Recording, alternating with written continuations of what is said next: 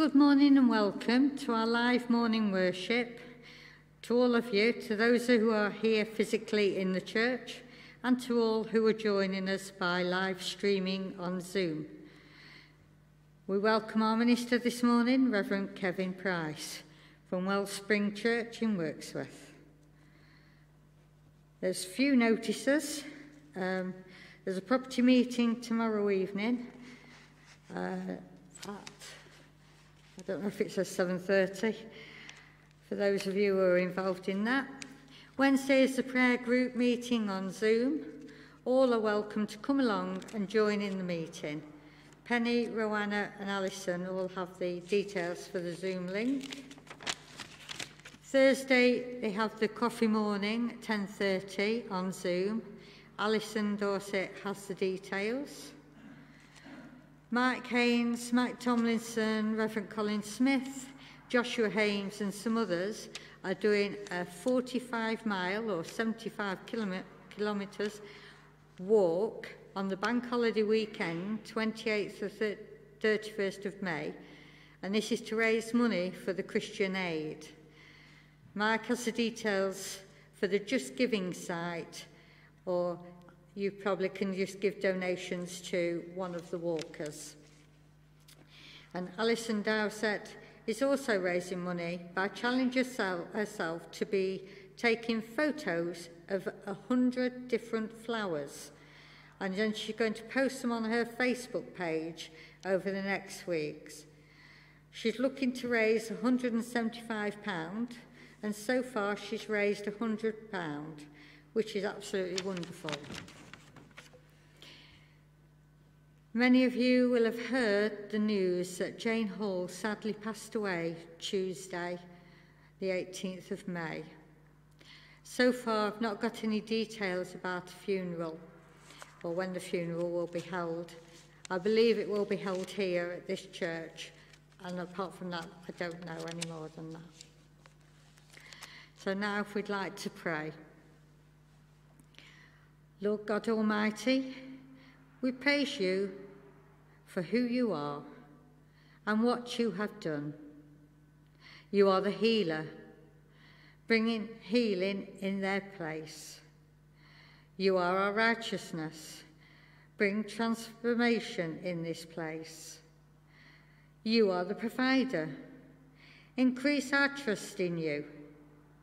You are the God who is with us. Let us enter your presence. You are the Lord of hosts. Bring victory in our struggles. You are the God of peace. Bring comfort in our chaos. Through Jesus Christ our Lord. Amen. Now to our minister, Reverend Kevin Price.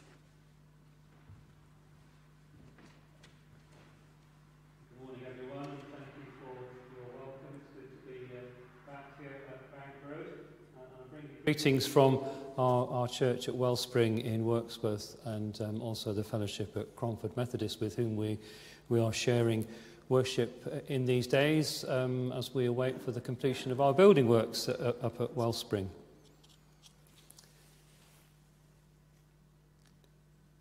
And today is the day of Pentecost, and we gather to worship God and recall the words of Jesus, who said, I myself will send upon you what my Father has promised. But you must wait in the city until the power from above comes down upon you. And so our first hymn this morning is an invocation to God to send the Holy Spirit upon us. Come down, O love divine. And all our words are going to be up on screen. We're going to be having digital music in some shape or form, and if you can bear with me, I will lead us in singing. And so we pray. Spirit of compassion, we bring you our hearts. Spirit of discernment, we bring you our choices. Spirit of wisdom, we bring you our minds. Spirit of boldness, we bring you our words. Spirit of fulfillment, we bring you our longings. Spirit of abundance, we bring you our resources. Spirit of creation, we bring you our lives. Now we share in the words of the Lord's Prayer. Our Father, who art in heaven, hallowed be thy name. Thy kingdom come, thy will be done, on earth as it is in heaven. Give us this day our daily bread, and forgive us our trespasses as we forgive those who trespass against us. And lead us not into temptation, but deliver us from evil. For thine is the kingdom, the power and the glory, forever and ever. Amen. So as well as being Pentecost Sunday, today is, for Methodist people, Aldersgate Sunday. And as a Baptist minister and now working in an LEP and very much part of the circuit, I've become acquainted with what this means within the Methodist tradition. And I understand that it falls on this Sunday because it's the nearest Sunday to the 24th of May, which was the date in 1738 when John Wesley went to a meeting at Aldergate Street in London, when he says he felt his heart strangely warmed, and he felt he did trust Christ, Christ alone, for salvation. So we're going to proclaim that faith and that trust now as we sing once again, "In Christ alone my hope is found." Such wonderful words of reassurance. In Christ alone our hope is found. So we're going to pause for a moment and acknowledge God's goodness to us. I understand there's an offering basket in the vestibule which you can put your usual offerings in on your way in, on your way out. And we also acknowledge the fact that many people have given to the work of this church and the work of the kingdom in different ways, through standing orders and through internet banking and all kinds of other ways. So we want to acknowledge God's goodness to us, so let's give thanks. On this day, Lord our God, we acknowledge and thank you as the giver of all good gifts, the giver of the Holy Spirit, the giver of Jesus, our Saviour, the giver of the gift of life. And so we thank you for all that you provide for us and all that we are entrusted with. And through our offerings, not just of money, but of our lives, our gifts and our talents, we give back to you and offer these things for the work of your kingdom. For as you gave us your Spirit to help us in your work, so we ask, Lord our God, take and use all that we offer to you. In Jesus' name, amen.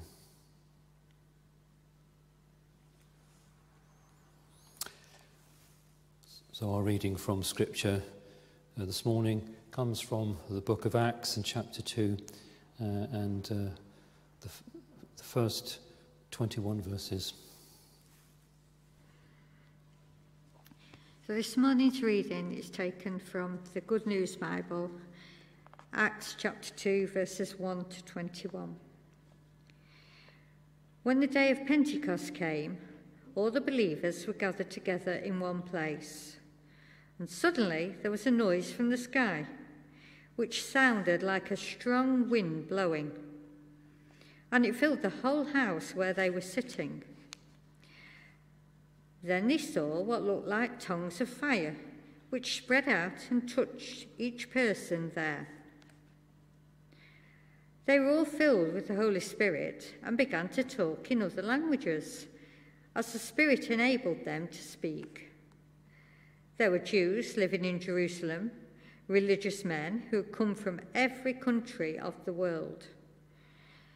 When they heard this noise, a large crowd gathered, and they were all excited because each one of them heard the believers speaking in his own language.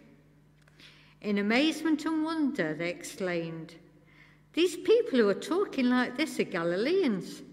How is it then that all of us can hear them speaking in our own native languages?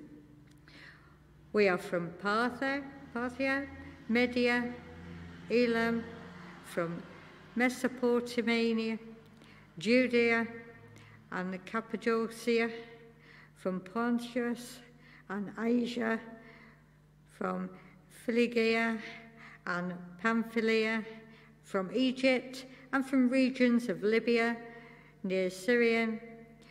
Some of us are from Rome. Both Jews and Galileans converted to Judaism, and some of us are from Crete and Arabia. Yet all of us hear them speaking in our own language about the great things that God has done." Amazed and confused, they kept asking each other, "What does this mean?" But others made fun of the believers, saying, "These people are drunk." Then Peter stood up with the others apostles and in a loud voice began to speak to the crowd. "Fellow Jews, and all of you who live in Jerusalem, listen to me and let me tell you what this means. These people are not drunk, as you suppose. It is only 9 o'clock in the morning. Instead, this is what the prophet Joel spoke about. This is what I will do in the last days, God said. I will pour out my spirit on everyone. Your sons and daughters will proclaim my message. Your younger men will see visions, and your old men will have dreams. Yes, even on my servants, both men and women, I will pour out my spirit in those days, and they will proclaim my message. I will perform miracles in the sky above and wonders on the earth below. There will be blood, fire, thick smoke. The sun will be darkened, and the moon will turn red as blood before the great and glorious day of the Lord comes. And then whoever calls out to the Lord for help will be saved." Thanks be to God.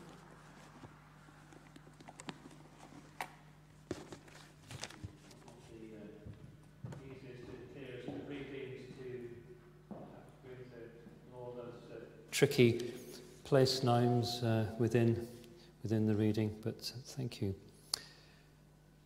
Place names are familiar to me because I studied geography as my first degree. Not that it's all about places in the world, but that was my first attempt at studying, and my second was training for ministry when I went to train to become a Baptist minister in 2009. And I went to Regent's Park College in Oxford.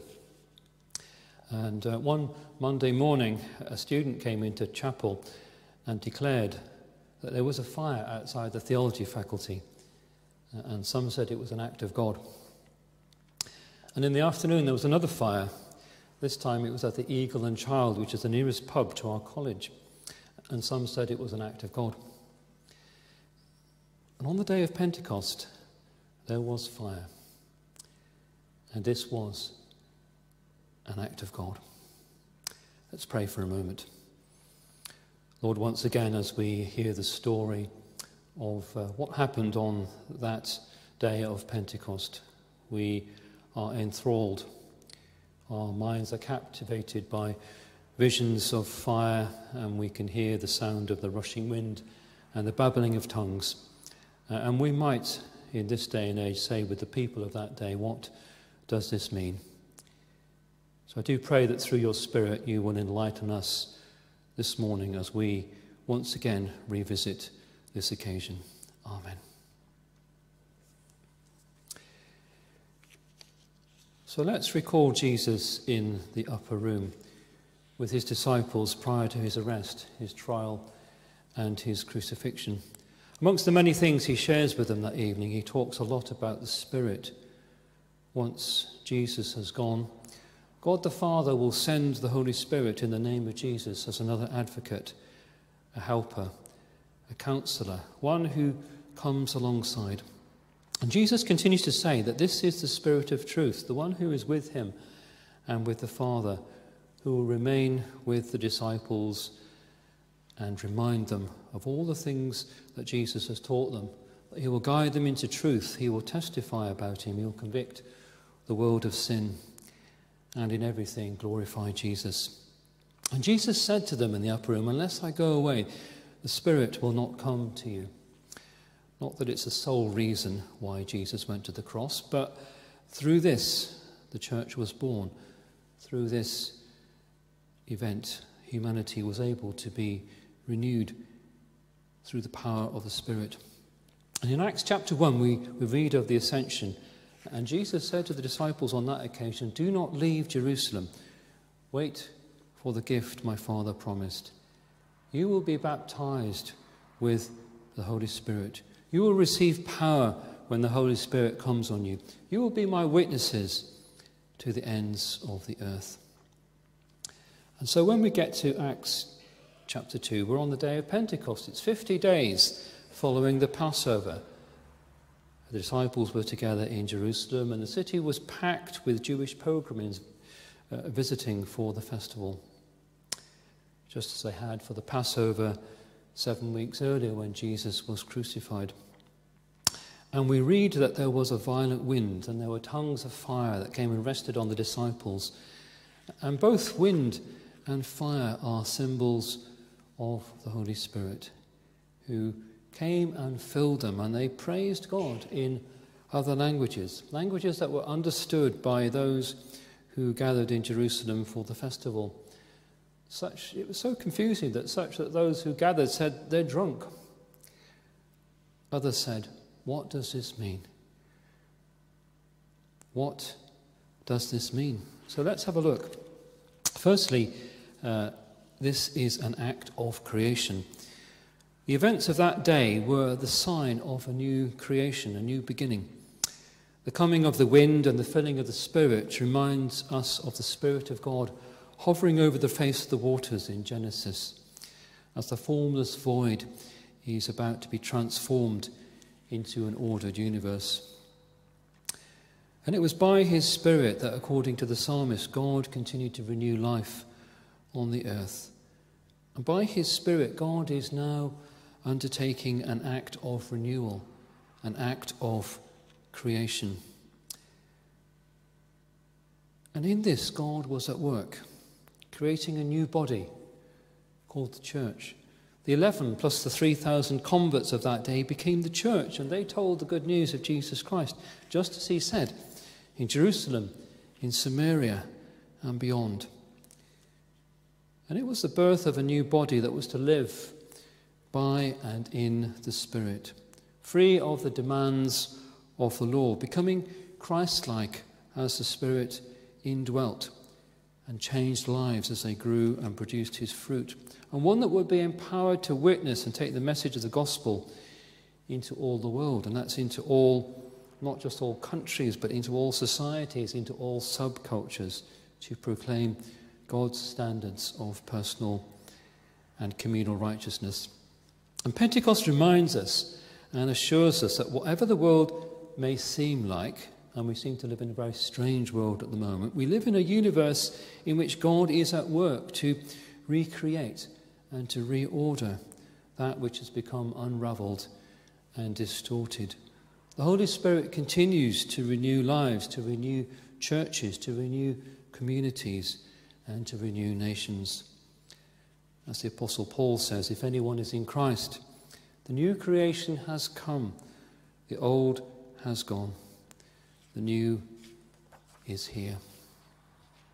So it's an act of creation. It's also an act of unification. Now that sounds like some historic act of Parliament joining England to Scotland in an arranged marriage. A bit of a moot point at the moment. But this was an act of unification.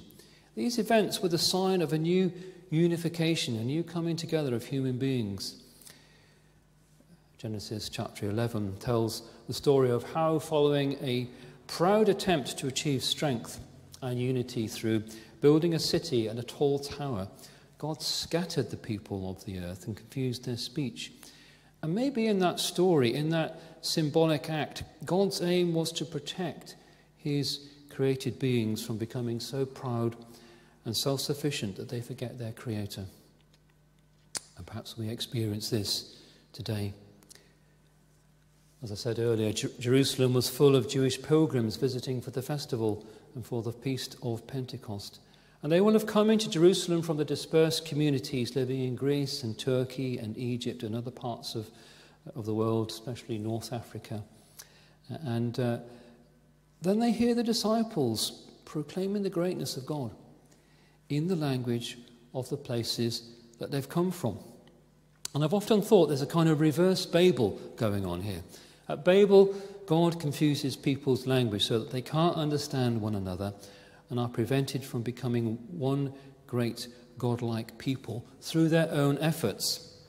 And at Pentecost, God confuses the disciples' speech so that the once scattered and linguistically confused people can understand the greatness of God and are brought back together to become one great people, not through their own efforts, but through the work of God, through the death and resurrection of Jesus and in the power of the Holy Spirit. And on that day, for a short while, the embryonic church was united. Just think about it. No denominations. It was not long until there were signs, however, of disagreement and division. And sadly, the history of the church is one of division and disunity. And yet unity is what was intended for the church, as Paul urges the church at Ephesus to make every effort to keep the unity of the Spirit through the bond of peace. So it's an act of unification. It's also an act of adoption. In one of the other readings for today, in Romans chapter 8, Paul writes, "For those who are led by the Spirit are children of God. The Spirit you received brought about your adoption." He talks of the Spirit bringing us to adoption as children of God. And by the Spirit coming down upon believers, this has brought us into the family of God in a new, fresh, and exciting way.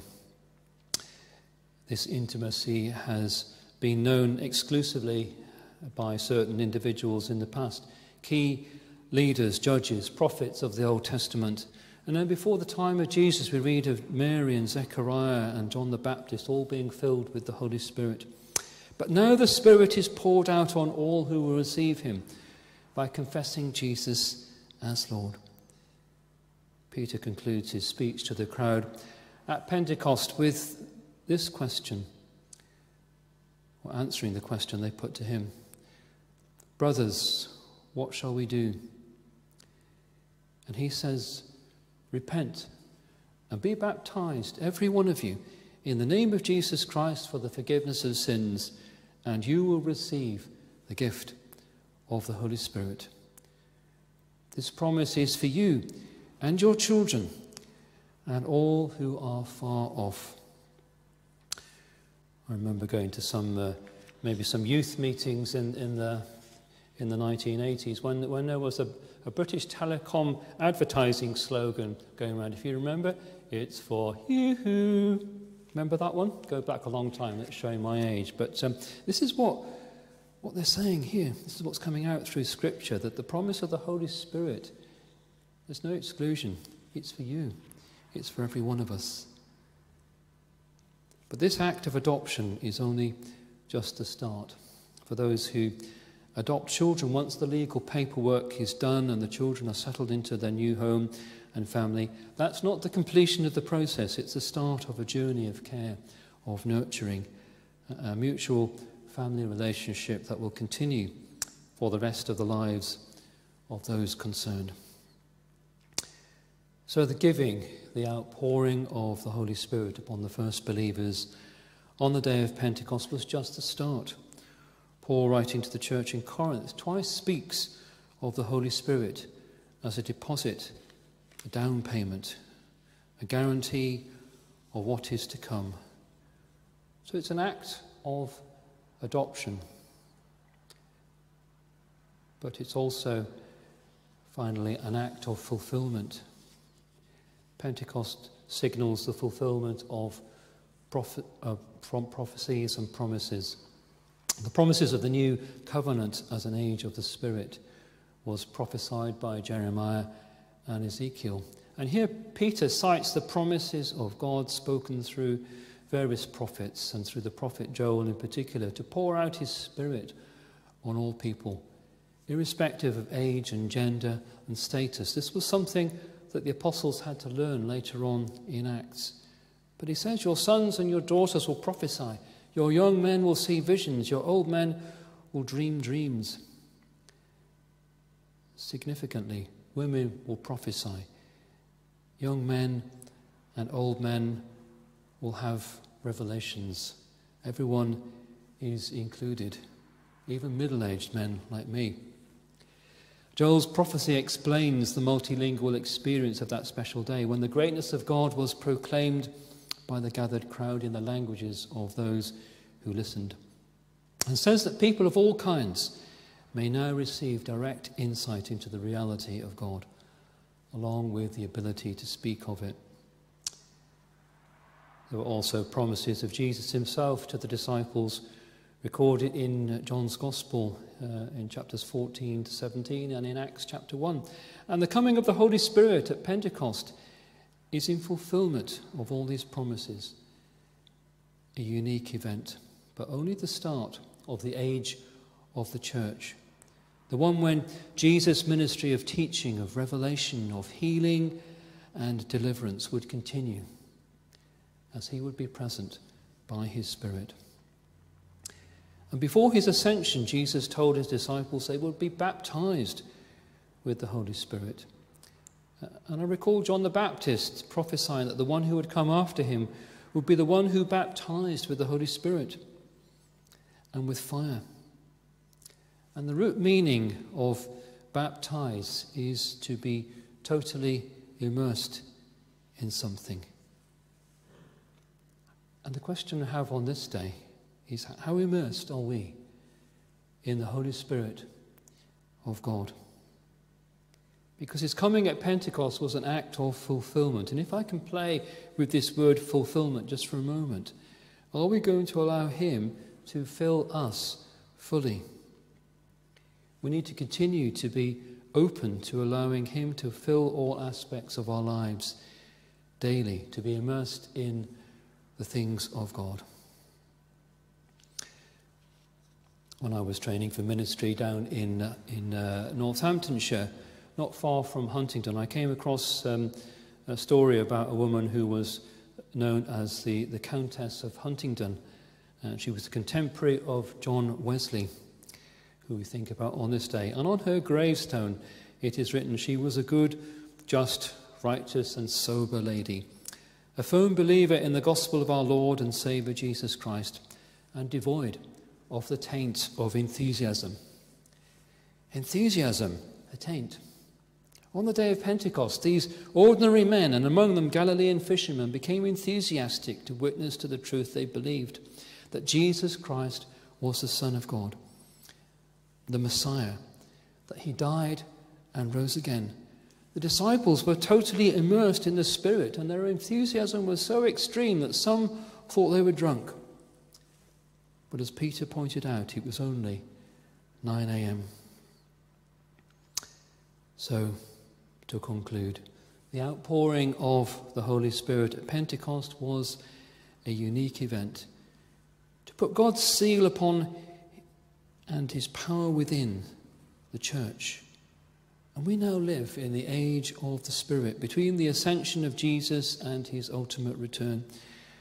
And during this time, the Apostle Paul urges us to be filled and continue to let God fill us with his Spirit, so that we live in the Spirit. We are immersed in the Spirit, and we experience the things of the Spirit in our lives, his gifts and his fruit. John Stott has written, without the Holy Spirit, Christian discipleship would be inconceivable, even impossible. There can be no life without the life-giver, no understanding without the Spirit of truth, no fellowship without the unity of the Spirit, no Christ-likeness of character apart from his fruit, and no effective witness without his power. As a body without breath is a corpse, so the church without the Spirit is dead. The Spirit of renewal, of unity, of adoption and fulfillment. The Holy Spirit of God is with us. May we allow him to fill our lives and this church to the glory of God. Amen.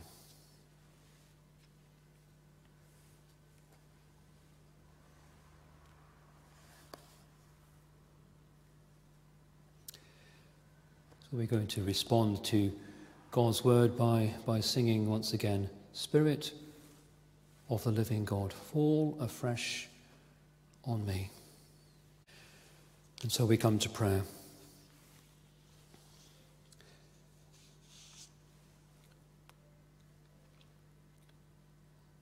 The wind whispers our name,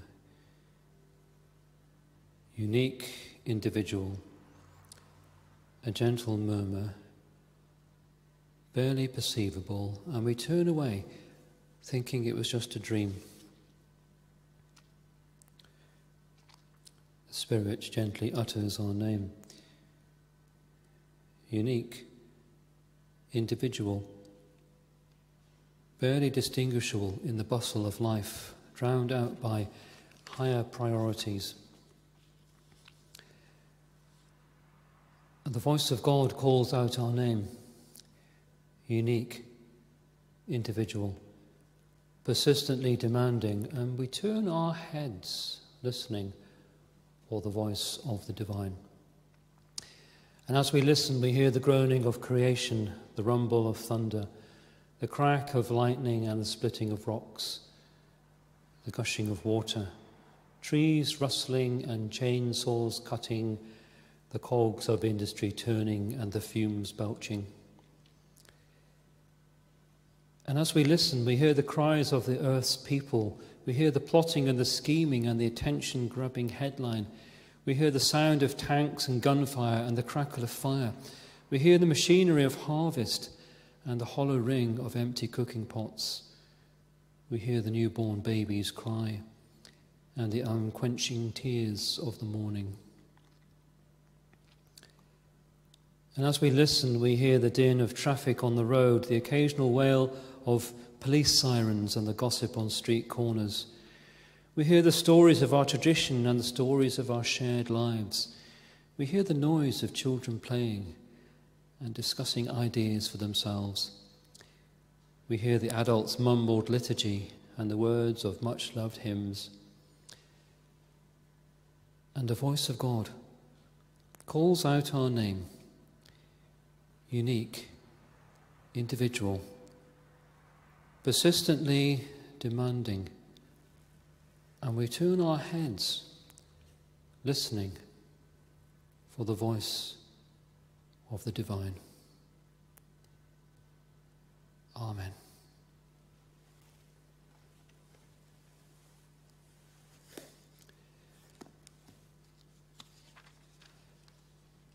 So we conclude our worship as we sing our final hymn, a prayer once again for the breath of life, of the Spirit of God to come sweeping through us and revive us.